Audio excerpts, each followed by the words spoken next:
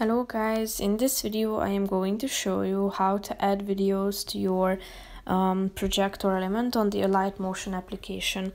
But first I just want to mention, don't forget to subscribe to my channel, because at 10,000 subscribers I am going to show you my whole YouTube revenue statistics and growth strategy, how to make money online.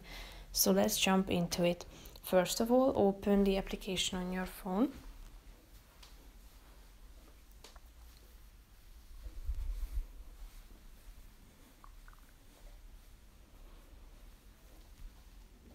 Tap on the plus icon in order to create a new projector element to which you can add your video, or you can also select from your projects or elements. Tap on the plus icon in the right side corner of the screen down below. After that, click on media, and now you should select from your videos.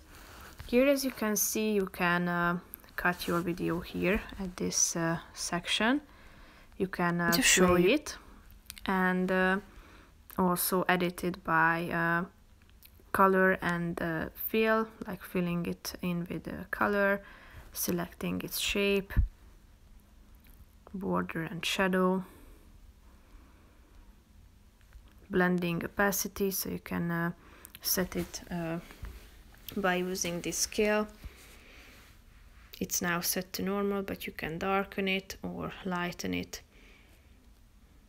You can add shapes or edit shapes and apply effects as well.